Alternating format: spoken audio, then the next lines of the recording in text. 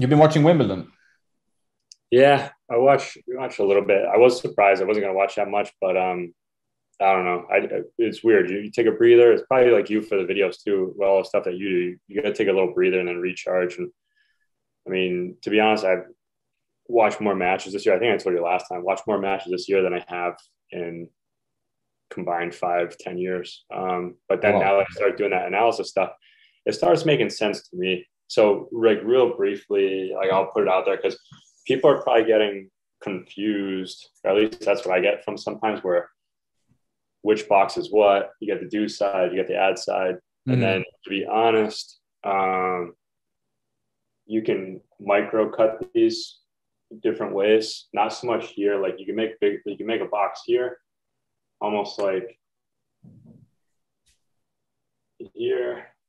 You can cut these into different boxes when you're doing drills. Because the other thing too, so I think I told you earlier, at least I wrote earlier that it's only going to take me a matter of time. I'll find the patterns and I'll find what Djokovic is doing, and he's basically doing a form of box training. And so, for instance, I watched Team the other day, and Team was he does what I do, spot training. He's like, his coach tells him maybe put a cone here on this side of the court, put a cone on that side of the court, maybe put a cone in the middle, and he just like powers to the cones. And then if you Yeah. look at him, his drop placement, nothing's like Djokovic. I mean, I hate to say it, but like Djokovic is just doing something that nobody else is doing. And you hear the announcers say, and I laugh. Everyone's like wondering what he's doing. I'm telling you, he's box training. And like, if you ever tried, have you tried doing box training? No. It's tough. It's not easy. So, for instance, like I'll tell you, with some of the juniors I work with this week, we did. What I did, I put a box in the middle and I just cut it. I put a box over here. Can you see that? Yeah. Box here. And what I told the kids, I said, for starters, and this is based off what I saw from Wimbledon, from Djokovic's matches. I said, the player over here, I said, what I want you to do, if the ball lands in this box, that shot can only go here. If it lands in this box, that shot can only go here. These people can hit whatever box they want. So if they want the ball to come back to them, they'll hit more over here. But I told them no more than 3 shots, move it after 3. So the other guy's getting a shot, but they'll start doing this. Well, then we'll do that for a little bit. And so here's what I'm starting to find out. 5 UTRs is they struggle. They struggle. Like my daughter was hitting with another like 5 basically, and I was getting on them. I'm like, look, guys, let's go. Let's get consistent. This is ridiculous. We're tournament players. We're supposed to be able to do this. And then I'm thinking to myself, like, a lot of the stuff I say is like 9, 10 UTR and above. Like a lot of it's like for the younger ones, it's harder. For the weaker players, it's harder. But you can take the same drill and you can say, okay, the shot's over here. Instead of going cross, you bring it just back to the same side. So like it's a fun drill, but it's like I should like it, I had a lot of fun doing it this week. The comparison in game styles and also in the way they've been trained, like both Dominic Thiem hits with massive power and spin, but goes really for targets. I think most people can see that. It's pretty instinctual even to understand it from a casual spectator. Like he plays aggressively to certain like zones, but not really with this kind of chess game that Djokovic is using. While Djokovic, he's winning his matches almost like a bot. It makes him look almost like an AI. You know, he's like he's playing it differently than anyone else. You can really tell. Like I have some other coaches will chit chat and they're like, "Oh, you're getting too into this. Like this is not what the pros are doing." I'm like, "Well, it's what Djokovic is doing. I don't know what the other guys." So with Kokinakas, I think I wrote it when I wrote that piece or however you say his name, but either way, Djokovic literally played him cross courts. Every Mm. ball that came first hit a cross court. He was just pulling him off the wides, and I was just laughing about it because he's like trying to like it's not rocket science. It's like some of the trollers will write, "This isn't rocket science." I'm like, yeah, it isn't, but you go out and do some box training. You do 20 minutes, half hour, 45 minutes, an hour, and tell me how it goes. Because even when I was doing box training, I was, like I don't know what I would consider myself, but I'm definitely a 10. Mm. But at 47 years old, but like still I don't train anymore, I just teach. But even when I'm doing some of the box training, I'm just off a little bit. I'm just off. And I'm like, man, and to get that precision, to even just bring in just a little bit, it's not like you're going to do like a box drill that, and then on a Saturday and all of a sudden you got it. It's like, it takes, that's why. So one thing I laughed about was, I was talking with a buddy the other day and I said, look at who Djokovic brought into his team. who's the first person he brought in other than Vida was Becker. Why did he bring in Becker? It's to work on his volleys, two, to understand a volley mentality. So now he knows how to, because that was like one of the best volleyers of his generation. Then he brings in Agassi. Well, it was Agassi, but the best baseliner of his generation. So he understands the baseline, how he started constructing his points, because everyone knows when you watch Agassi, he was very talented, and all of a sudden he became really good. We start winning those majors later in his career.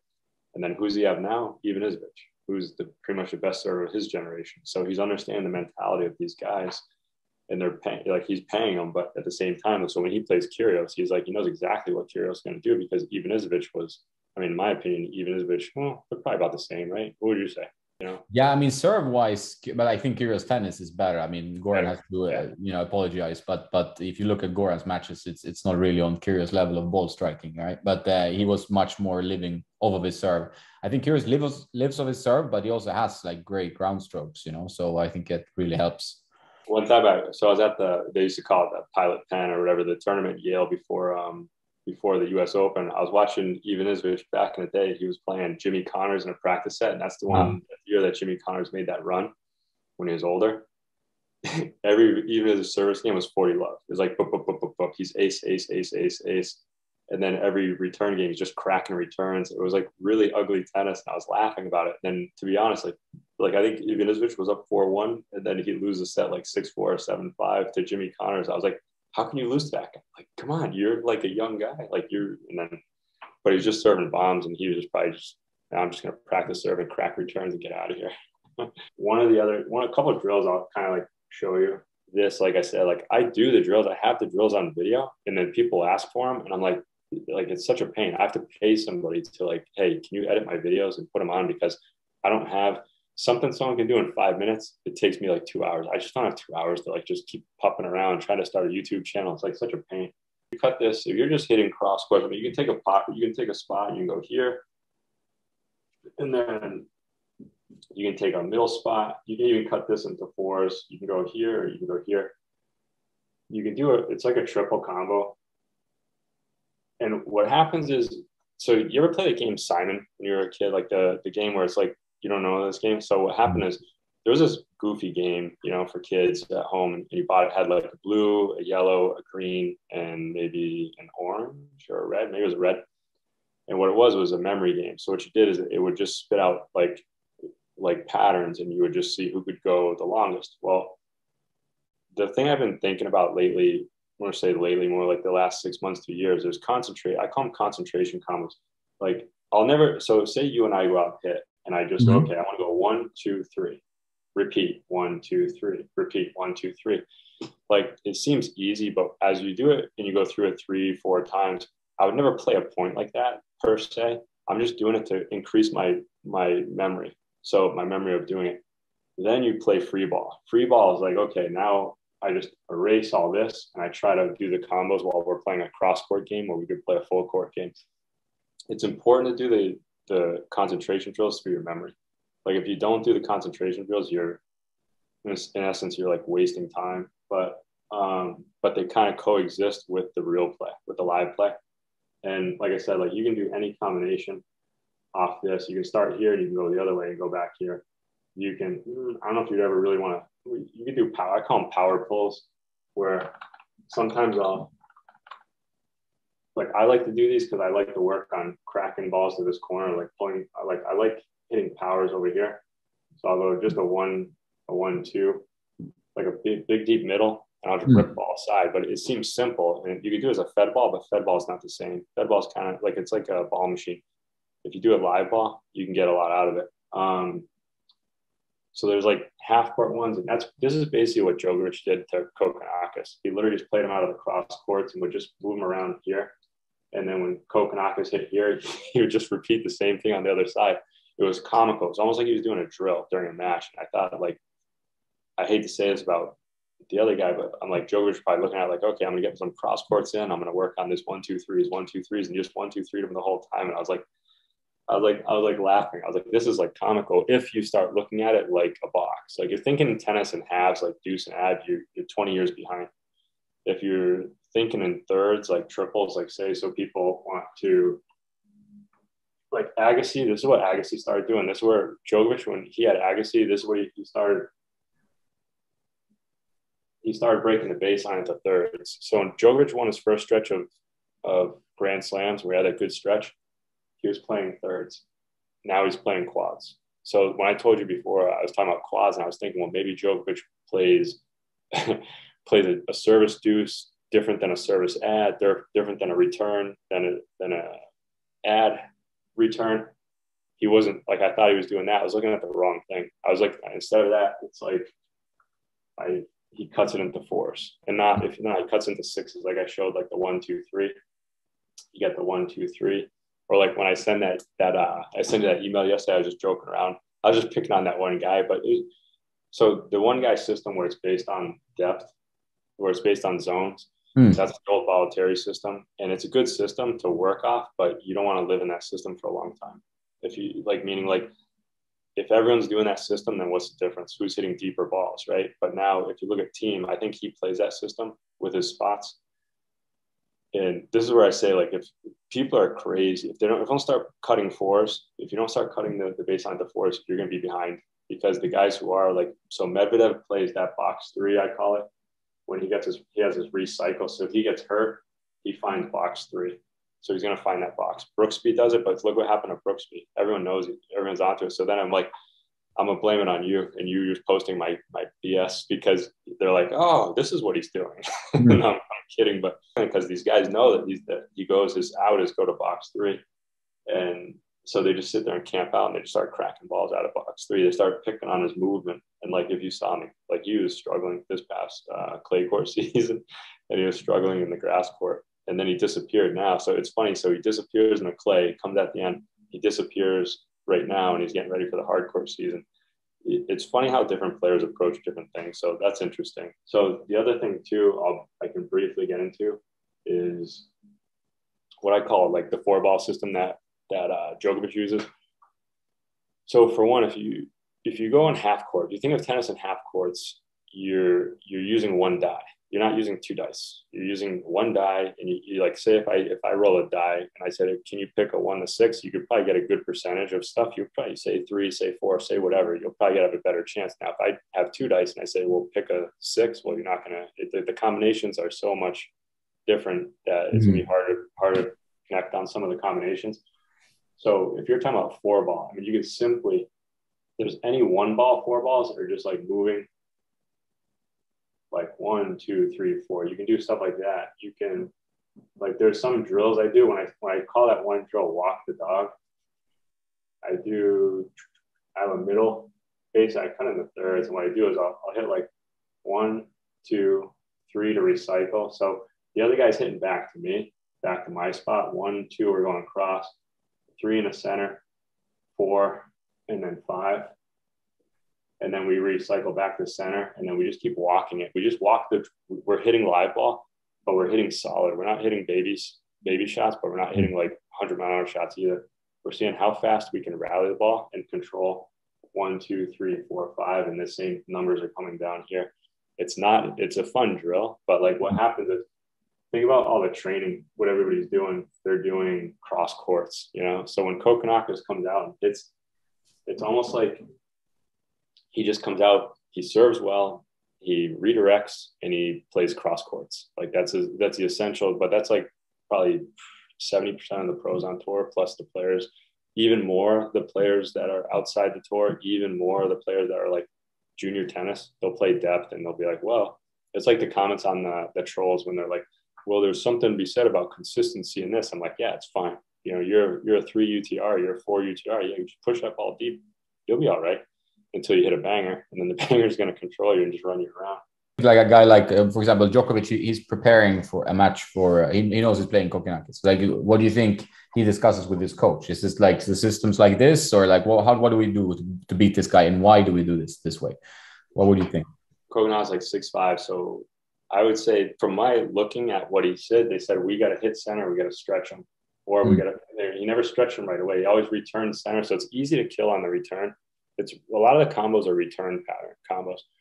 The serve +1s are obviously different. Like the only time you're going to use combos in a serve in a service game, you're playing like Cressy, you're playing a big server, even a Kyrgios, you're using your service game to break them down, which you don't want to do, but it's like a pain in the butt, but you're going to do it because you have to. If you're sitting there trying to be aggressive on your serve and then he's being aggressive, you're not playing any points. It's like, he's only going to be, look at the final, the first set, he was painting lines slowly. He started to crack. I mean, I still thought even if Kyrgios won the first 2 sets, Djokovic wins the next 3. So it's like the center match. Because he has that extra consistency, I guess, right? I mean, it's like he can keep doing this for.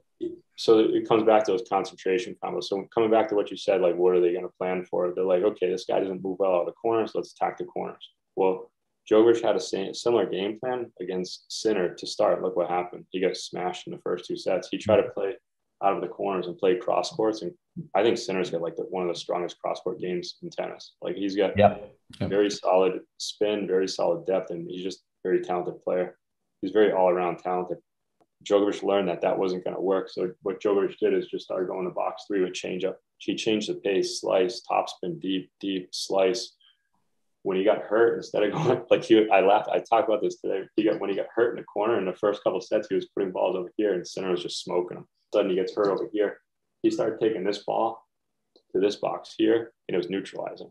So for whatever reason, this box. So everyone's got a box they don't like. I don't know if they know it because if you think of it in boxes, Sinner's, that's his box. You put him over there, he just misses random shots. He's still a great player. Obviously, if you play him out of the cross, it's a little bit different. But if you play him, he just, for whatever reason, this ball goes back straight. When he goes here, he pulls it. I mean, Djokovic in the beginning, sometimes it seems like he's a little bit lethargic almost, like where he's just like, warming up in the match. And he was giving Sinner maybe, not enough credit. He was giving him too much space to hit a winner. And Sinner was feeling the ball big as a melon kind of. So he was just smoking down winners. And then as soon as he started playing a little bit uglier tennis, like a lot of the down the middle, I noticed that as well. There was a lot of stuff, slice, down the middle. And then only when he felt like, okay, he's not going to hit a winner, he could stretch him. Like he was a bit tired, maybe 7 shots in, he could actually go a bit deep, like dip deeper to the corners. He's really figuring it out as you go along in that match. That was pretty clear. Yeah. And so the point with all the combo stuff with the boxes, when he does the box training, is he can just come out and have certain boxes. He's got all the boxes down. So he'll come out, like I said, every match was different. It was kind of funny what he did to each guy. Is this something like decent or had somewhat advanced club level players can incorporate, like thinking around the 4 or 3 boxes? I guess 3 is easier to start with. Using the middle box a bit more because people are almost like allergic to hitting in the middle on some club levels. They try to go for too much generally all the time, right? Those are what I call, those are stretching drills where what he did a lot was working out of, say, a cross. So a lot of these guys will play cross-court tennis, and they're going to play cross-court tennis, and they're just thinking cross-court because that's all they do in their training. So Djokovic take those guys, and he just basically moves 1, 2, 3, and maybe he might go back with a 4 here. Either way, he can recycle it if he wants to get out of this. So say he can go 1, 2, 3, back 4 this way. His 4-ball combos are ridiculous. What he does, and it's like he rarely will double up. He'll rarely hit 1, then 2. He will, but it's like he'll do it as like a change-up. It's like I call it win the battle, or lose the battle, win the war. You're going to lose a few of those. So, for instance, if he hit 3 shots to the same shot to Kokkinakis cracked a winner. The few times he hit winners was because Djokovic just hit 1 box 3 times in a row. And that's what he wants. So that's why he was pushing him out of the corners, because he's going to go for something silly. He's going to go for dumb mistakes. He'll hit a winner here and there, but he knows he's going to do some mistakes. Drills like this, these are just drills where you're just hitting 1, 2, 3, 4. When you're just mixing up those 4s, there's even ones where you go to the corner, one-handed backhand. So you can do outsides. You can start, if you start out here, the guy returns this way, you just take it back here. They go back here, you go back here. No matter where the next ball goes, you just go back to outsides, and you just keep him on the stretch. Because with the one-handers, that guy had a good forehand. That guy was a ripper. Yeah. Big time. That guy, I looked at him, I said, that guy would be top 50. Wouldn't be surprised if he's going to be a really solid player, I guess, if he stays healthy. You think what makes Djokovic so good is this understanding and this I guess attention to detail. I mean, he is attention to detail when it comes to what he puts in his body, what he puts this, what it's like. He's very professional about with everything he does, but it's this chess game thinking around where to place the ball and like how to play the opponent. I think is that like what you say would be the outstanding feature of his game. I mean, obviously he can put it there with amazing depth. I've seen him practice live, and it's like it's impressive how deep every shot he hits. Like it's just such good depth. I've seen other pros practice as well. I don't think anyone hits with that consistent depth of Djokovic. I've never seen that. Like he's so precise with the balls. Yeah, and then so think about like if you were just hitting cross, you and I are just hitting cross course. There was a big area. Well, there's no really. It's a huge. To me, it's huge area. Like I always said this even to coaches when I was a kid, or a kid when I was younger. I'd be like, I want to hit smaller areas. Like, why would you want to do that? They're like, what are you doing? Why would you ever want to do that? I'm like, why not? Because I want to be able to pick people apart and move it around. So, for instance, when you use thirds, when you play it in threes, you're adding an element to it. Like if you play me in cross courts, it's like with the zone tennis. It's like you play me in cross courts, the ball goes short, you attack, fine. But if you start playing in combos, you're adding an element to the strategy. If you play in quads, you're adding another element. Now the guy has no like. The reason why people are so confused with Djokovic is because of his four box attacks. He can use two boxes. Like so, for instance, even another one he was using a lot of. I think box 1, box 3.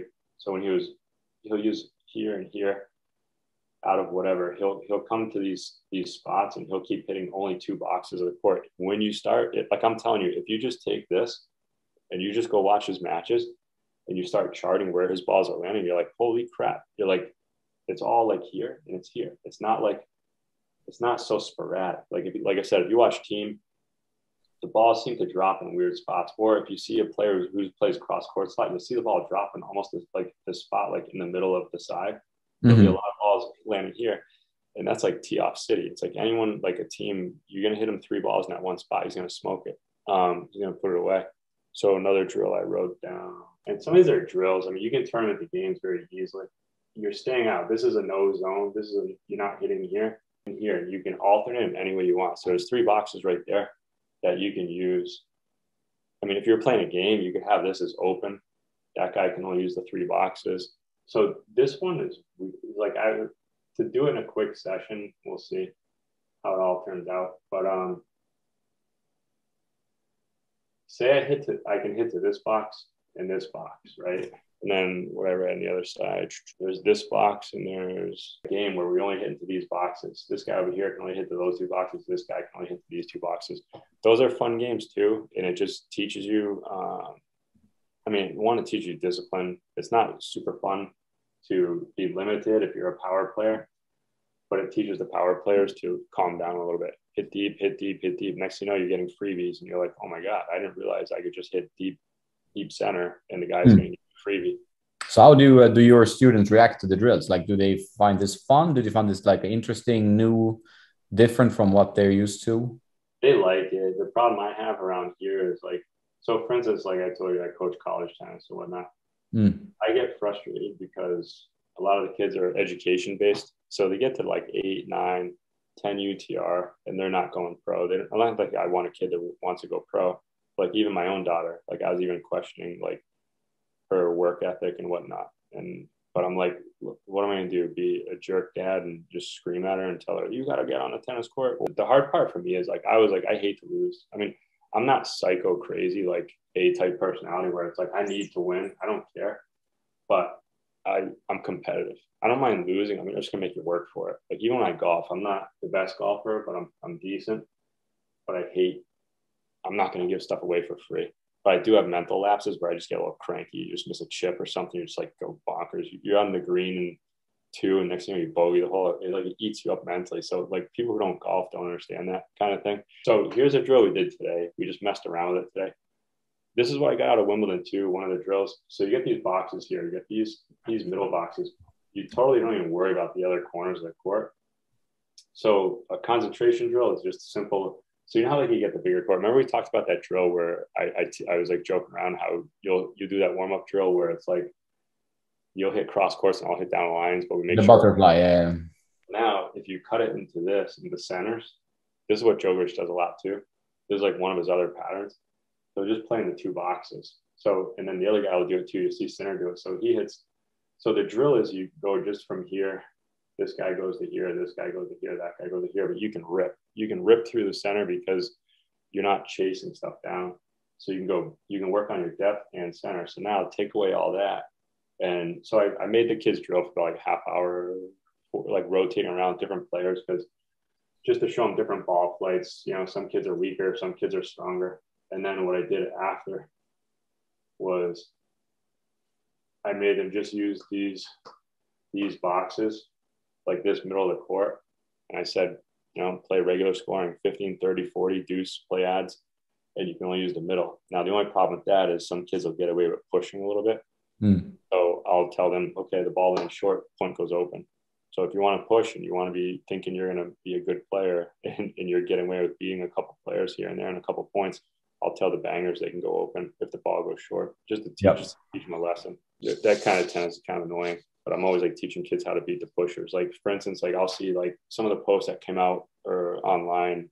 Like I don't YouTube that much, but I'll get lazy. I just fart around on the phone, just watch some YouTube, and they'll be like, this is 5 ways to beat a pusher. This is 5 ways. I'm like, buddy, you want to like I do the drill. I have it on my video or on my phone, but I'll show you a really quick video for people out there how to beat a pusher. I'll show you a game that's fun. And I didn't even realize, like, so for me, I do this game and I didn't even realize it was a pusher game. Like, so what happens is I'll put a couple cones out here, right? So I'll put a cone out here and put a cone out here. We can only play through the center until one of us misses. Once one of us misses, the point goes open. So what you're doing is like when you have a pusher and you pin them deep and then the ball comes short, just pound it. You just put them away. But otherwise, you're playing a pusher and there's lobbing stuff back at you and you lob stuff back. And you're like, there's really no purpose to it. So when you centralize it through center to center, that's one version of it is if it goes outside on either court. So say you're down here, I'm up here, you miss a shot just a little off here. What you like, and I hit like, and I don't open it up, and I hit it back to you, you just crank to the corner because it doesn't matter. Whoever misses, the point's open. If you don't want to use your cheat code, whatever, then I'll use it. You know, so like you just put that ball back to me. I go. One of the ones we did today, like very briefly, but I'll work on it maybe next week more.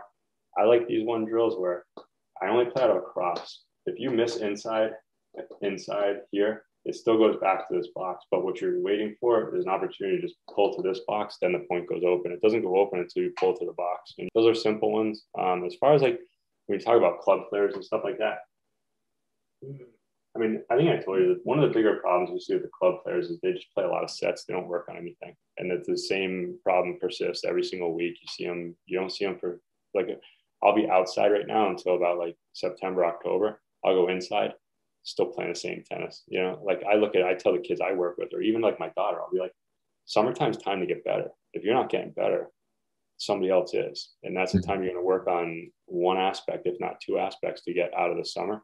And then it usually takes, tennis is funny. It takes like, so all the work you put in the summer, it takes to October, November, and all of a sudden you're like, oh, that's it. Now I got it. You know, it takes all that time of training to get there.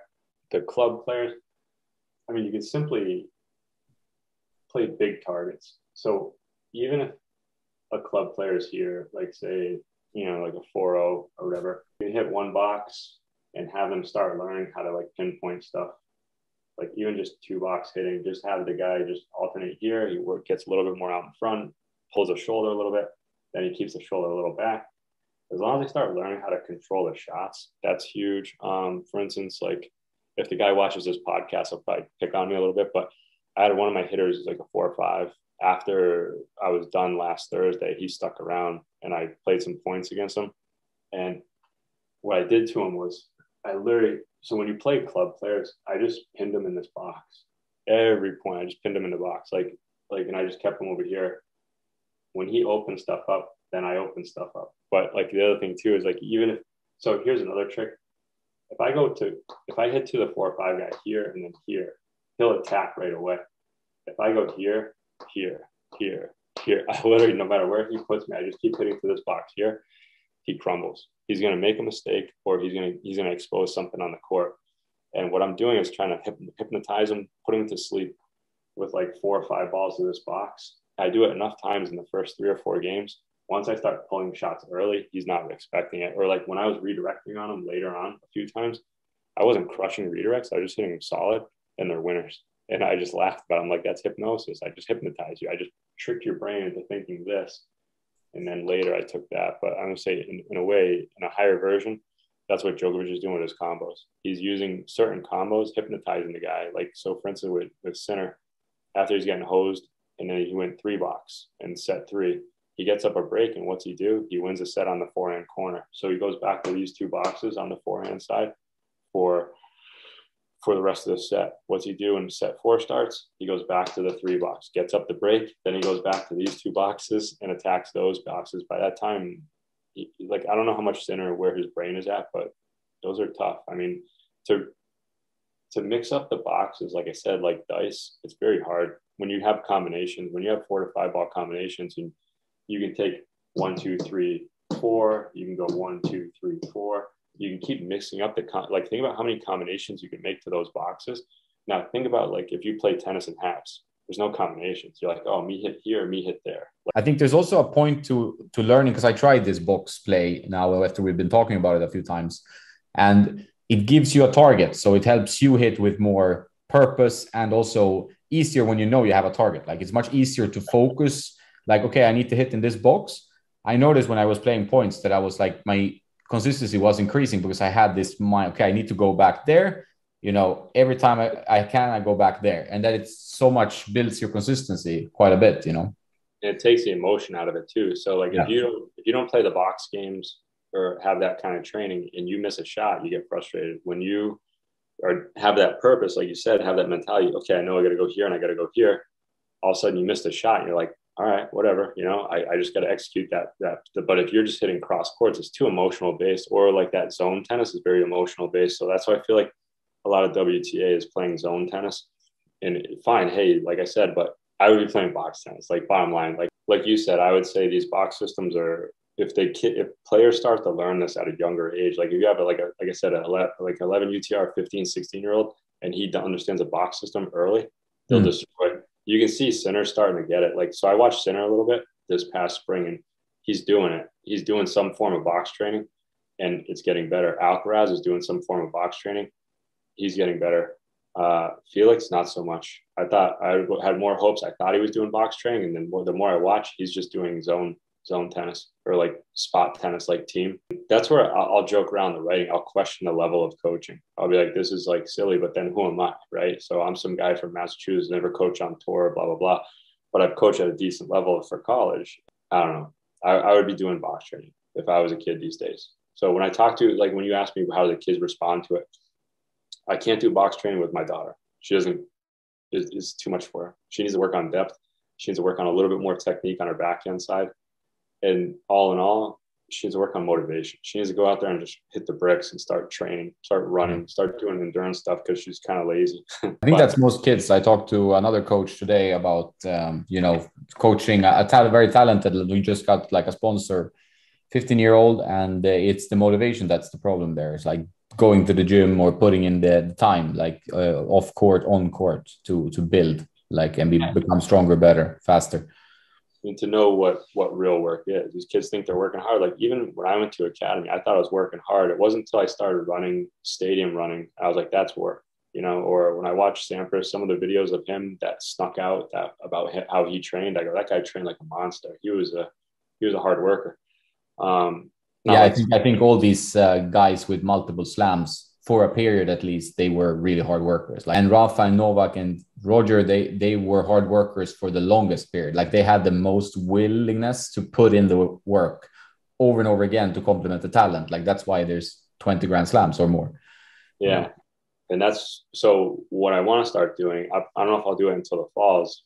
I want to start looking at Federer's matches from like 18, 17, and I want to see what kind of box training he was doing. So now I'm going to start analyzing his stuff, because I briefly looked at it. I was like, he was doing this stuff. Like, he just, it's just a different games. Like the one-hander wasn't as polished as like a Djokovic from the right and left. And then Nadal is pretty polished on both sides. But his forehand was so amazing. So it's a little bit different. So you take Federer and then you go to Nadal and he had both sides. Now you take Djokovic and he's doing this is like, I don't know. What do you think on the box training? I'm just curious. Does it make sense to you? Yeah, no, I mean, for me, it makes sense because partly because I think it gives you a strategy, right? Like a lot of players struggle to have a strategy or to have a plan more than just like the opponent is not there, I'm going to hit there. Like it's like hit and hope and no plan. So understanding court geometry, understanding like having a plan, like 1, 2, 3, and being able to hit spots is obviously, if you can train it. I do think that there's probably like a level you have to reach. Like you need to be pretty advanced players to hit these spots. Otherwise, you will struggle with other things consistency wise, to get the depth. But if you're 5.0 NTRP, I'm sure you can really benefit from getting this into your system, anywhere from there and upwards. For the people at home, to be honest, I would make a box, like say here, and I would just work on just singular spots. I would just hit from this box to this box until I hit, I don't know, 50. I'd switch with my partner, to go here. Then I would have the person, hit to the outside. This is a tough one for a lot of players to control deep to the outside box. Like for instance, for my daughter, she struggles here to get the ball here. Her swing is like, it's funny. It's like a brush. I call it a brush up swing, but I never told her to brush up on the ball, which drives me bonkers. But I want her finishing off this shoulder. She finishes like almost like up. So she can't control the ball as much. And I'm like, what? And then she keeps her elbows like really tight. And I'm like, no, just free your elbow. But anyway, she struggles to go from box 4 to box 4. So I'll want to do stuff like that. But here's coming back to what the coach that you talked to said. You want to go hit some balls? No, I'm good. I'm like, all right, well, I have to understand that maybe they don't want it like I wanted it. So it makes it, but it's a hard pill to swallow. It's like I'm still fighting it. So it is what it is. It was nice talking to you. Interesting box systems here, the IKEA box training method. But it was interesting to hear your thoughts on Djokovic and why he's so good and what we happy amateurs can integrate into our own training to be a bit more consistent and a bit more clever. All right. Thanks a lot. All right, Evan. Thanks a lot. Take care. Huh? See you. Ciao. See you soon.